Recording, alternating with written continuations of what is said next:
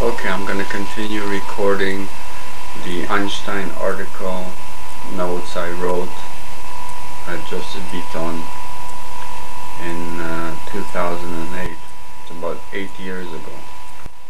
I stopped in the middle of page 24. There's about 50 pages. I should have enough room to do the rest if I go fast. But before I do that, like I mentioned before, that I listened to, I saw a video today. It's by a priest. It's called Michael Himes from 1997. He's actually a professor of theology in Brooklyn. Well, he's a professor of theology at Boston College, and he preaches all over the United States. Well, the lecture is 30 minutes long. Like I said, that was pretty simple, and it didn't have any proofs. Okay, anyway. Before I start, I want to just make a good break anyway. 2 weeks ago exactly, I did a bit of a summary of Wittgenstein, and a week ago, mostly Nietzsche, Husserl, and Cohen. It's a big. I don't know. I didn't think there were any great philosophers in the 20th century, but maybe I was wrong. So briefly, it makes a big difference because it brings your system up to the 20th century. Okay, Nietzsche, basically, he was influenced by Schopenhauer, and who saw like a crisis because people were losing faith in religion, and also in metaphysics. Even great philosophers and great scientists. So there was the downfall, this void created, and Nietzsche was trying to find a solution to that. So we had to find new values, we had to find new meaning in life, and so with no philosophy and no religion, some people saw science was not enough to fill this void.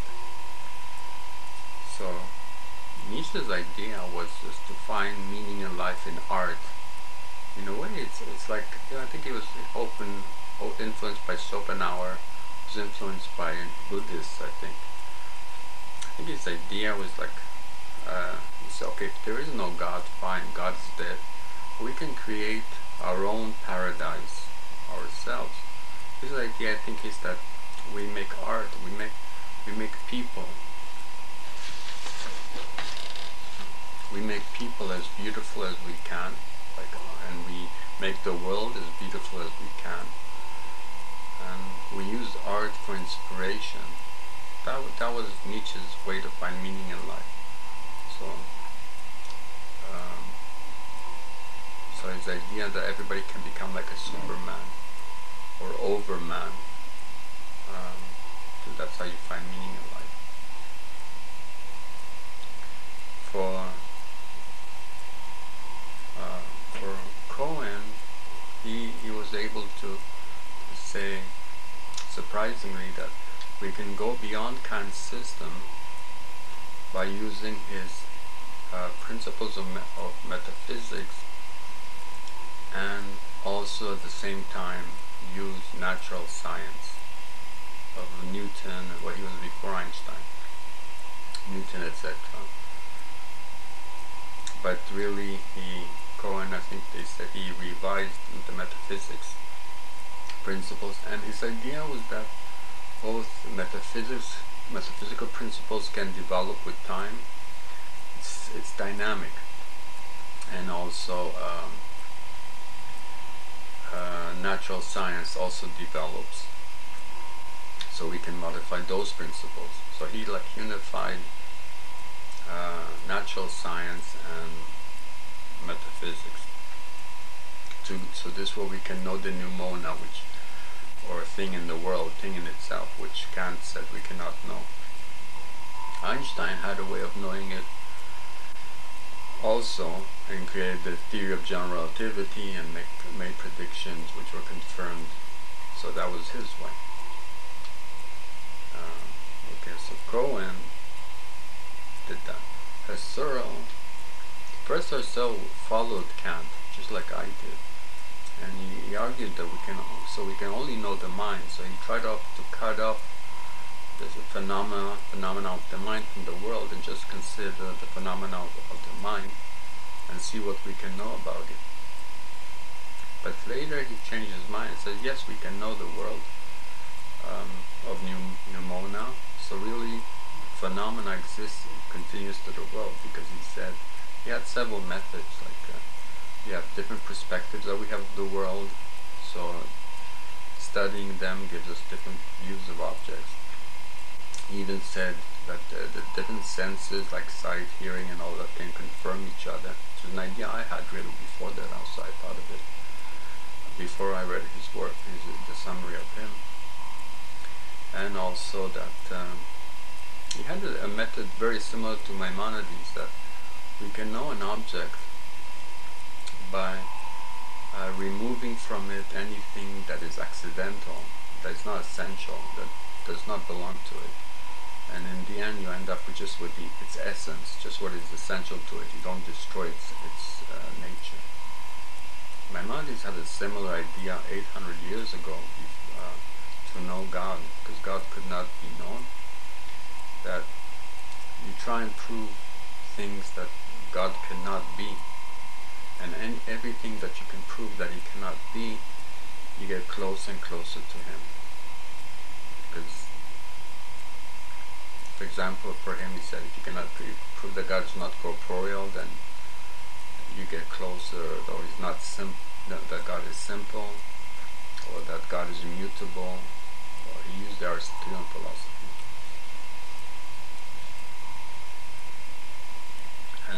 So Husserl, that phenomenology, maybe that's where it derives its name, because he kind of unified the phenomena in the mind and the phenomena in the world, because it can be known. Okay, anything else? Phenomena. He also had several conceptions of time, and also several conceptions of the ego. Maybe even thought it was possible to know yourself. Okay. Wittgenstein. He's the one who criticized them. It seems that they gave hope, at least. Well, Nietzsche not as much, but Wittgenstein seems to have criticized. But his approach is very similar to Kant. Kant really accepted the logic and language of Aristotle, predicate calculus, predicate proposition, structure of sentences or propositions of in the organon, or the pre-analytics and the posterior analytics of Aristotle's logic, where he discusses the syllogism and the sentences or propositions in the syllogism.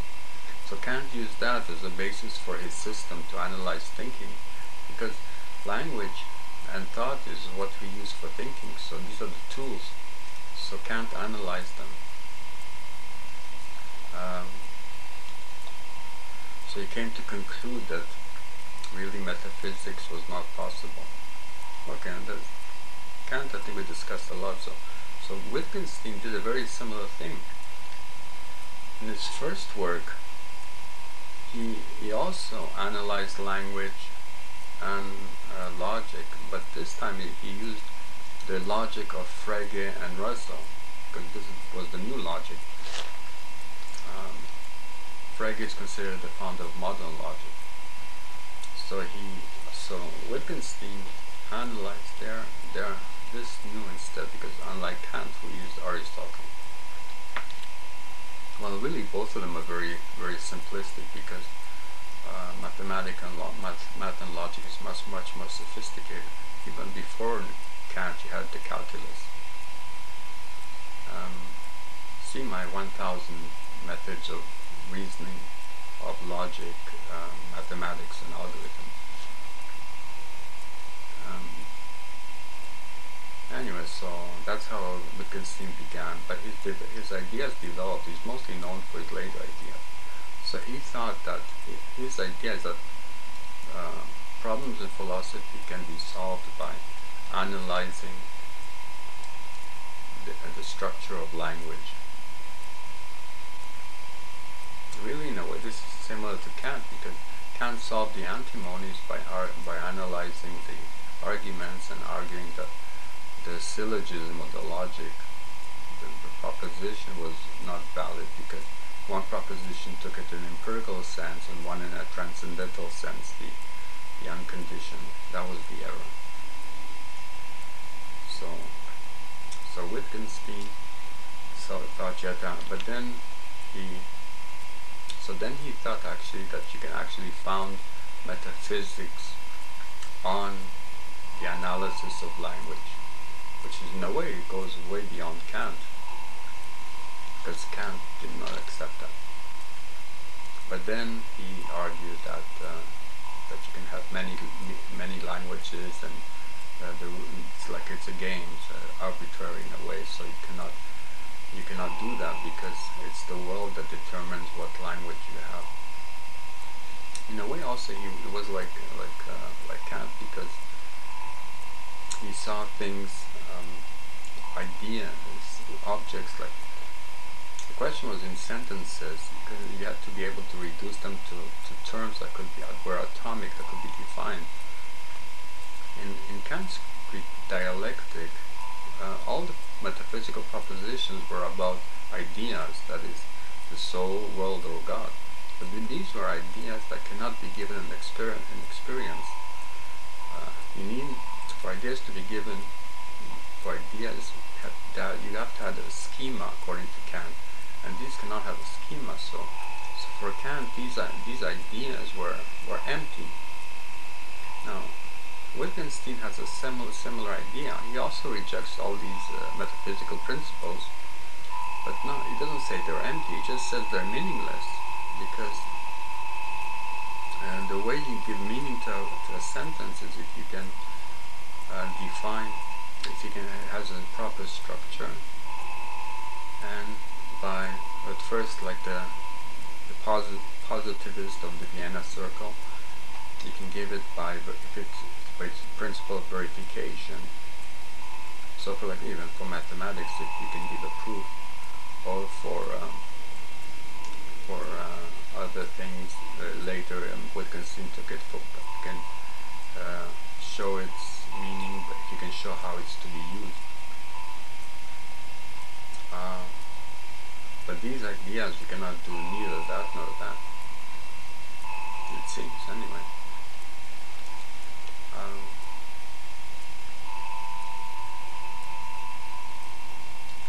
But I think maybe Wittgenstein, the reason why maybe it's called analytical philosophy, the school founded by Wittgenstein, or maybe even Frege, is because Kant made a distinction between analytical proof and synthetic proof.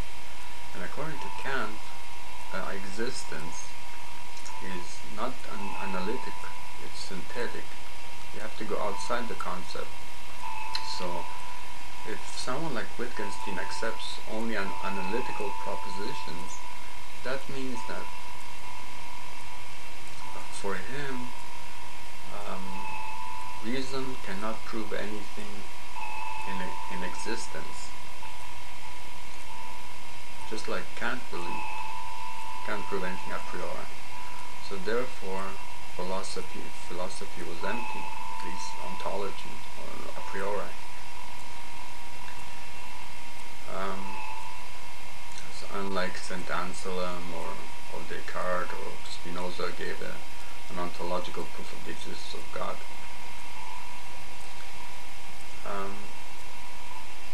So you could not give analytical. So analytical philosophy are those that believe that you cannot prove anything by analysis, or for Kant, analytical propositions, they use the principle of contradiction. So according to Kant, really you couldn't prove anything with analysis of propositions or the principle of contradiction. But I disagree with that. I argue that some things exist in all worlds, and since we exist in the world exists, therefore you can prove that some things exist in our world. I disagree with Kant on that, and therefore with Wittgenstein. Also in terms of meaning, Maimonides had a way of knowing things, like to know God. You can know God by proving things, right? Like I said. So there's another way of proving existence. Or Husserl had an idea: you take out things from objects that are not necessary to it. So there's other ways of giving meaning to the ideas, even if you cannot get an experience of them. You can use reason. Anything else?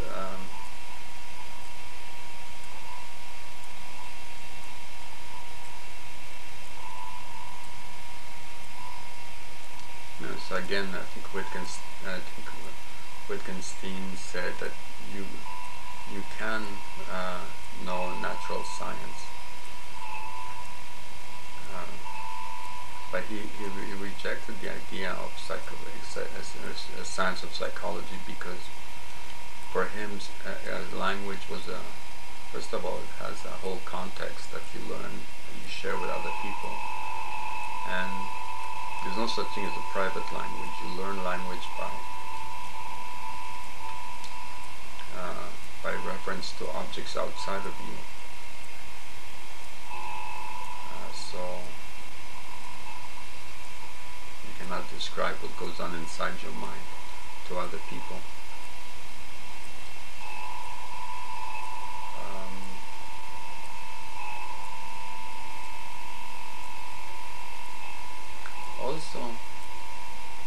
Also there was another problem that you might even criticize Husserl, because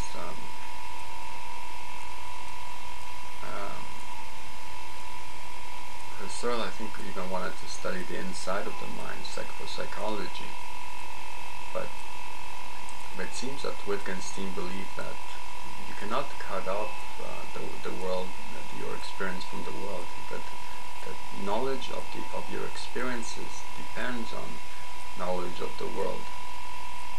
There's things that help clarify your psychological world. So that might be his criticism of Husserl, if he was aware of his work.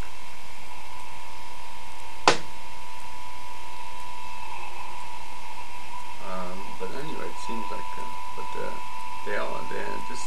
so far it seems that they leave out the idea of God. I don't know, maybe even Cohen and Kant, because for Kant you can prove the existence of God just like you can prove the existence of the I, or the basis of the world. But I've been collecting almost like 1,000 proofs of the existence of God that I'm working on.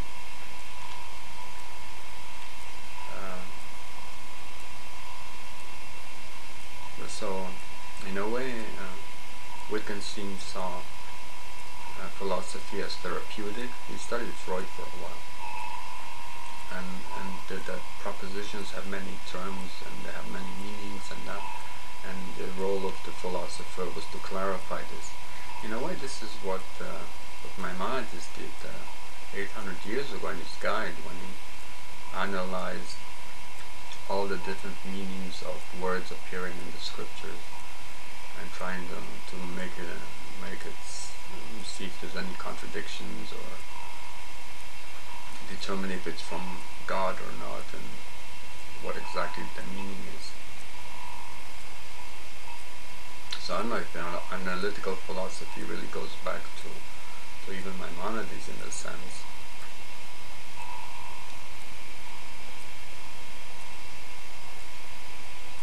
Okay, well, that's a little introduction about this. That stuff goes on alone. That is 2016. So now, okay, I'll continue. I'll go back to 2008. Einstein notes.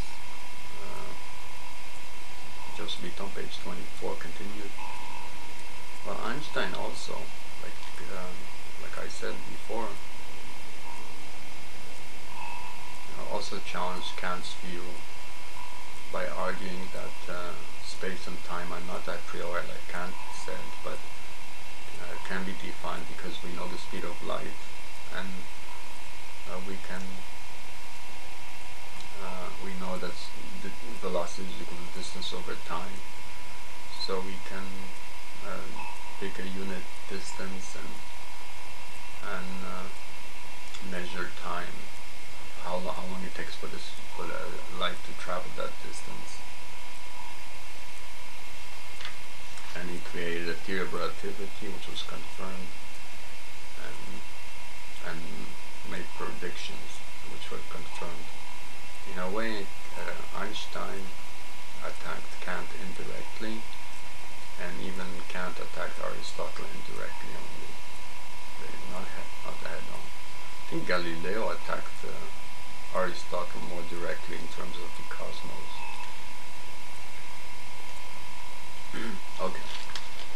Okay, page 24. It's 9:23, September 24, 2016.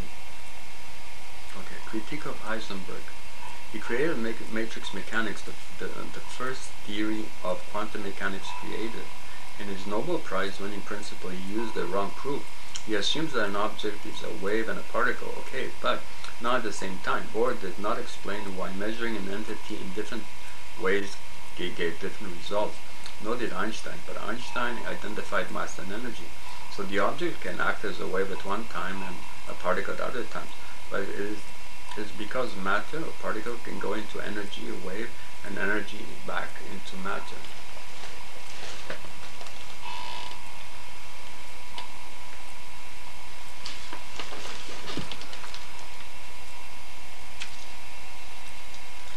This will be necessary also if it is put in agreement with the Aristotelians, like Maimonides, who held that the universe is eternal, but it is right anyway, since even if Einstein set the speed limit at that of light, it must be finite no matter what. So observing any particle will take time for light to record its position by bouncing off it and coming to our eyes. So the particle will move in that time. So Heisenberg is right using this new proof. Also, Heisenberg argues that the wave and particle pictures agree when describing subatomic phenomena. Well, that is good for him, really, since it means that there is no need for a theory of wave-particle duality.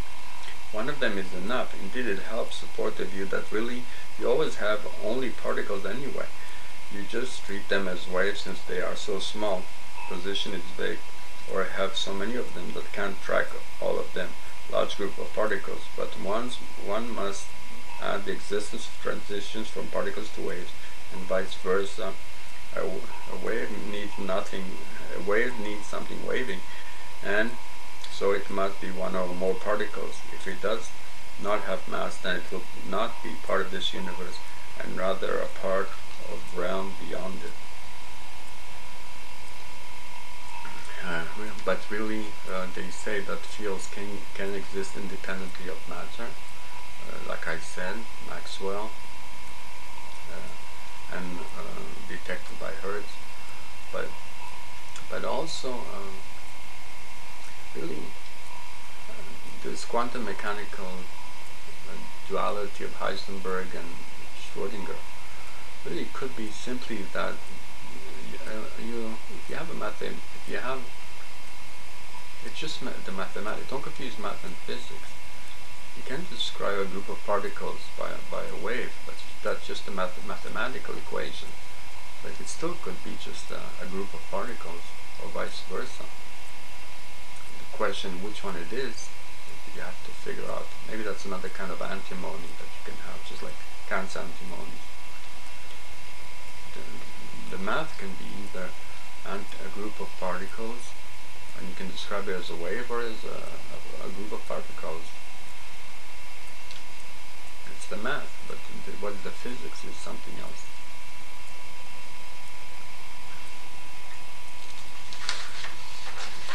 Okay, page 25. Okay, unification as a final topic. Critique of Einstein, critique of physics, Copernican revolution, super theory, anti-unification theory.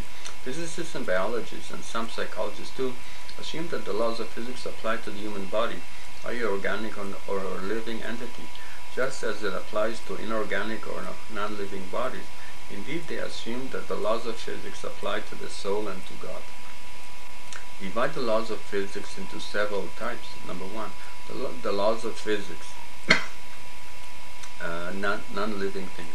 Number two, the laws of biology, visible part of living things. Number three, the laws of psychology, invisible part of living things. Number four, the laws of sociology, groups of living things.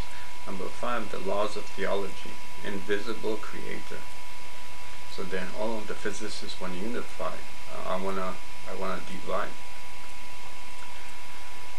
Compare how physics is divided now for unification attempted. Number one, the law of gravity. Number two, the law of electricity.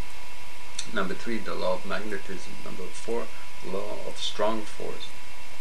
Number five, the law of weak field. Einstein's unification of physics.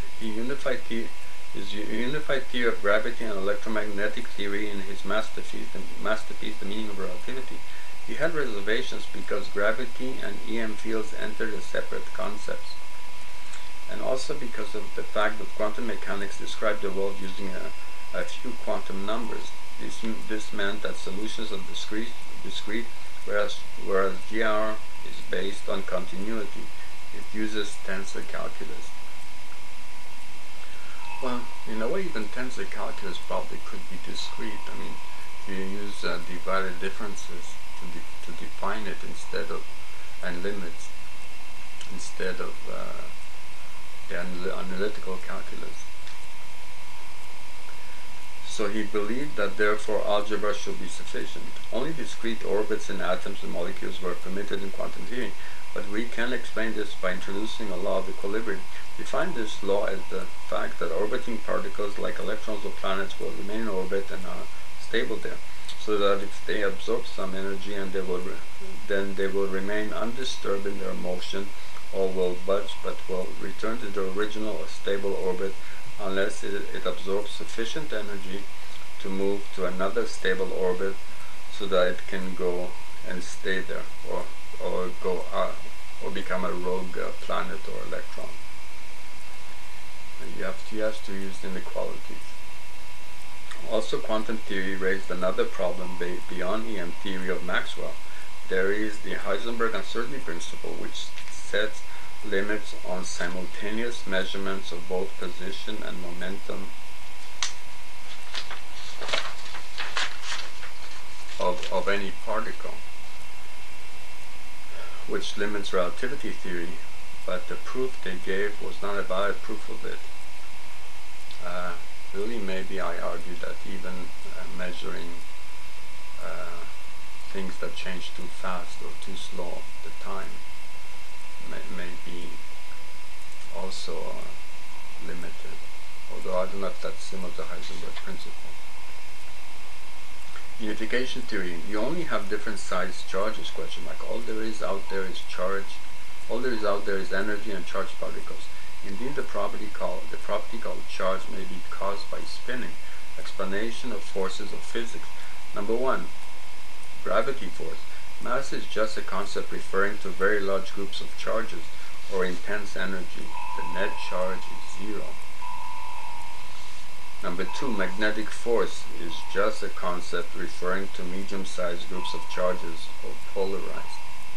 Number three, electric force is just a concept referring to small groups of charges.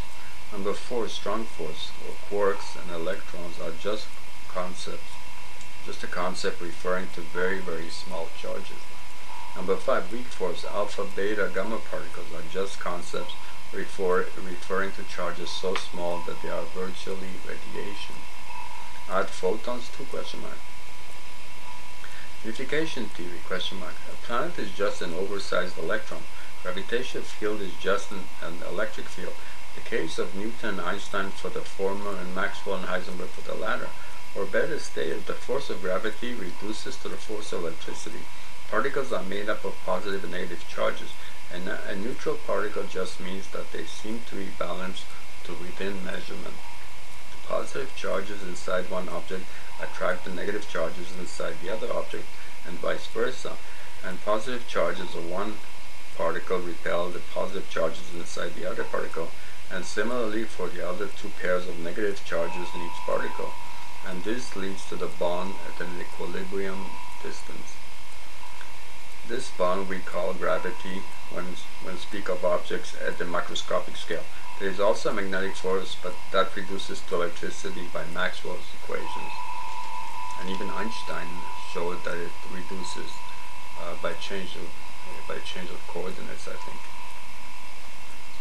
Okay. Unification theory, super revolution. Einstein only wanted to unify general relativity and quantum mechanics or electromagnetism within his physics. Need much more ? We really need to unify all the following super domains.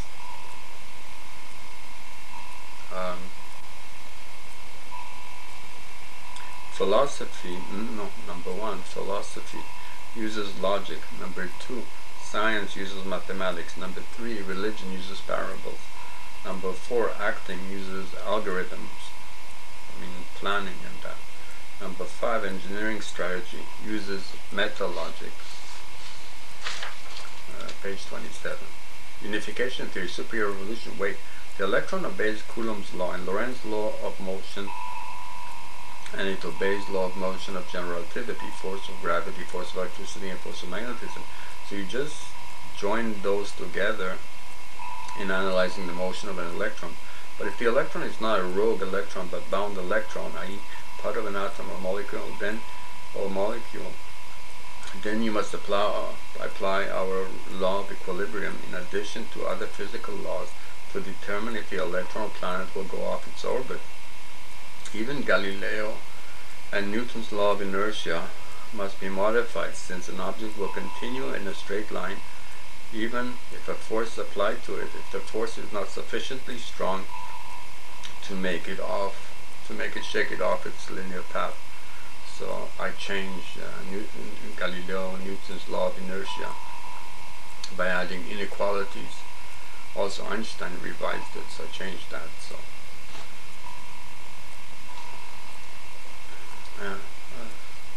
Joseph Beaton. Okay, relativity, quantum mechanics, electromagnetism.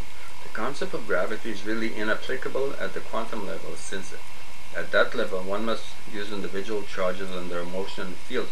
One can no longer use the center of positive and the center of negative charge. There are 4 forces of Coulomb's law: electric, Lorentz force, magnetic, not just Master Newton's and Einstein's force, gravity. And so there's no net center of charge anymore, which is left after you use centers of charge as approximation. Problem. Also, the force of equations of gravity, electricity, and magnetism are for gravitostatics, electrostatics, and magnetostatics. So one can't find force equivalent motions of particles if these fields are changing with time, except at a fixed instant of time. Though the field equations of Maxwell use a changing electric and magnetic field. Need new science ? Since electrodynamics describes charges moving as regular currents. What about magnetodynamics ? Is it like thermodynamics, which is used for the phenomena of heat in equilibrium, and also have science of heat transfer for studying changes in heat? The force above in the heavens and here below is the same as Newton's mechanics claims and is well accepted now, and even Einstein accepted it.